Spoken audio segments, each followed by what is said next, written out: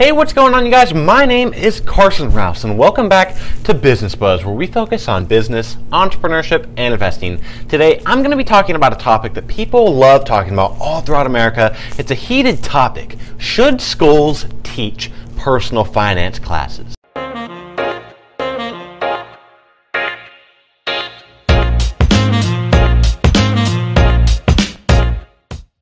The United States of America holds the record for the world's largest economy, and a lot of this can most likely be attributed to the fact that we have insane levels of mass consumerism in this country. Everybody and their brother wants to buy the newest gadget, the newest thing, and everything just to keep up with the Joneses and look cool. But you know, maybe if Americans were a little more financially literate, there would be less of this insane amount of discretionary spending, but then there would in case be a crippled economy. And maybe this is the reason that schools don't teach us financial literacy. This may sound like conspiracy, but I find it very logical. And like I've said in previous videos, it's insane that around 70% of Americans save less than 10% of their income, and 1 in every 5 Americans do not save a single dime. Thank goodness for Social Security. It really is crazy that high schoolers now leave high school at 18 years old, fresh out to see the world, without knowing the bare basics of finance, how taxes work, how to pay your taxes, and they've never even learned how compound interest can apply to your money and investing. These are things that everybody should know, in my opinion, and they're just not being taught. I'm a firm believer that the lack of personal finance education in high schools today is one of the biggest tragedies in the American education system. And in today's video, I'm going to be going over my 3 reasons for backing this claim. Before I get into the video, please smash the like button for these 6 states, because they are the only states in America that require a financial education course in high school. So please smack the like button for these 6 states. Number 1, poor consequences. First, I want to talk about college. I've always thought that it is an absolutely insane idea to expect your average 18-year-old kid fresh out of high school to make one of the largest financial decisions of their life that could put them tens of thousands of dollars in debt before learning a single thing about finance in school.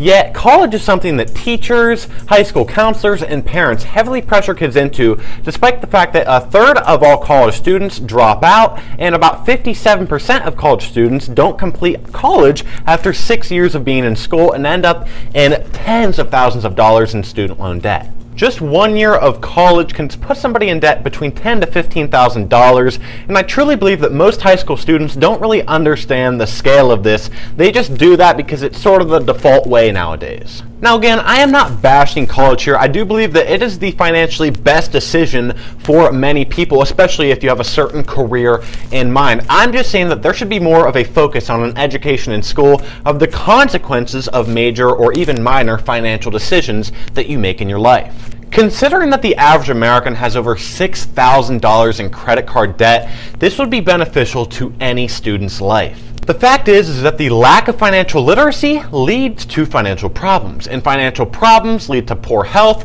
depression, and an overall lower happiness level. These are proven things that science and statistics have found. Number 2, replace expendable classes. In my opinion, many of the classes that are required by law for middle school and high school students to take are far less necessary and important than a financial literacy class would be. For example, most states require that every student has at least 2 to 3 elective courses that they take every semester. And these elective courses range in whatever they want to choose. I mean, it gives the student some options. But let's be real, most students just choose the easiest courses to get by and get that easy A and just have fun. Some of these elective classes include art, music, typing, business, all sorts of choices, foreign language, and I do agree that elective classes can be great. These classes all are very valuable, and I think that a student should have some choice. All I'm saying here is maybe take out one of those elective classes and replace it with a required financial literacy course. I think that would be way more important.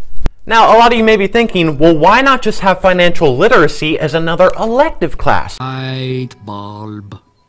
Well, here's the problem with that. It's that most high school students don't look at a class called financial literacy or financial education and say, oh wow, that sounds like a barrel of fun. Let me bring all my friends and let's learn about basic financial concepts. It just doesn't happen, and the few who will see the value in it will be way ahead of their classmates in life. Number 3, no more pensions. Back in the day, employee pension plans were very popular. It was a form of retirement plan that was contributed to by your employer. If you worked at the company for long enough, you would be receiving money after you retire by the company that you worked for. It's basically a salary after you retire. It's usually a portion of what your salary was after you retire. This is great for those that weren't financially educated because they didn't have to take control of saving and investing a certain amount of their money. Their employer basically took care of all of that for them. But nowadays, pensions are going away and are being replaced by defined contribution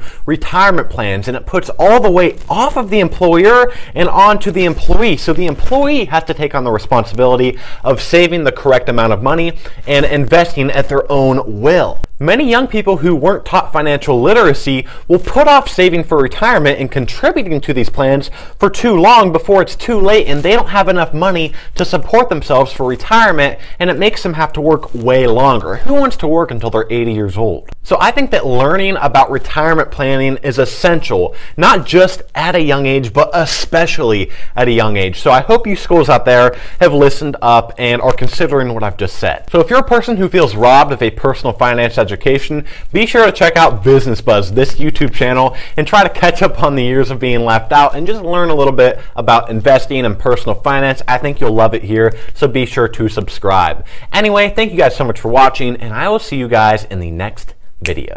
P.S. guys, if you want to get started learning about finance, I would check out this video right here, learning about compound interest. The day I learned about compound interest is the day that finance became my passion. Also, show this to your teachers, and I'll see you guys next time.